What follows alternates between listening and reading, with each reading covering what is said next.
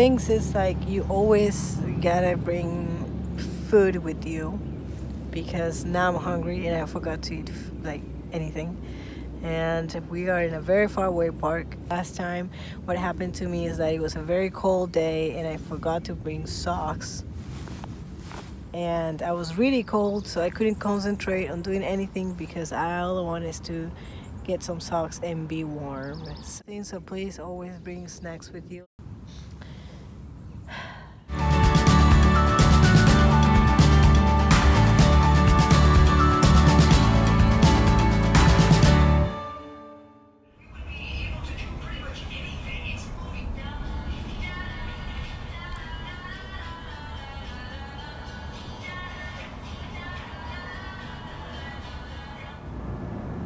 We all see them hopping around spring season, but truthfully, they are a year-round parkour jumpers.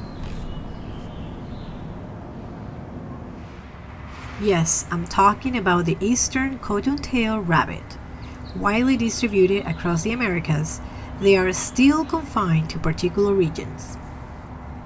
Their nests are called forms, and these provide homes for 3 litters at least per year. The size ranges from 2 to 8 babies depending on the weather and location and other factors. After giving birth, the mom only visits and nurses the babies twice a day to avoid exposing the form. Their milk is so rich that twice a day is enough to feed the babies. When these guys get scared, they freeze. They start running as a last resort, running up to 18 miles per hour for a half mile. They almost have a 360-degree vision with a 10-degree wide blind spot in front of them. They also have a great sense of smell, with about 100 million scent receptors in their twitchy noses, as we can see here, that can spot predators. If you ever happen to find a blue pea print with scats, that was probably a cottontail rabbit that ate European buckthorn's berries. This phenomenon occurs despite the fact that they eat twigs and barks instead of the blueberries. I found it curious how that still affects the color of the urine printed in snow.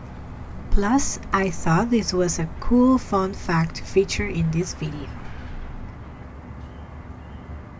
They are born without fur, and just like the beavers, the cottontail rabbits have a never-ending growing teeth.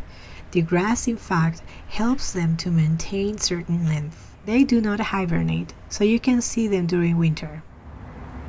As strange as this might sound, many wild rabbits do not eat root vegetables, so carrots should be an occasional treat.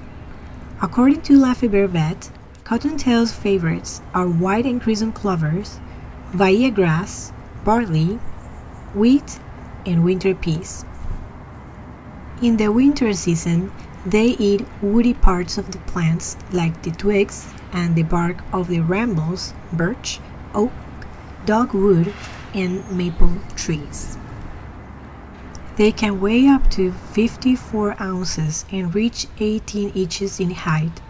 They are cataloged as the least concern and population increasing according to the IUCN Red List, which is good news for us. The lifespan is about 2 years, and that's because of the importance of their role in this urban ecosystem.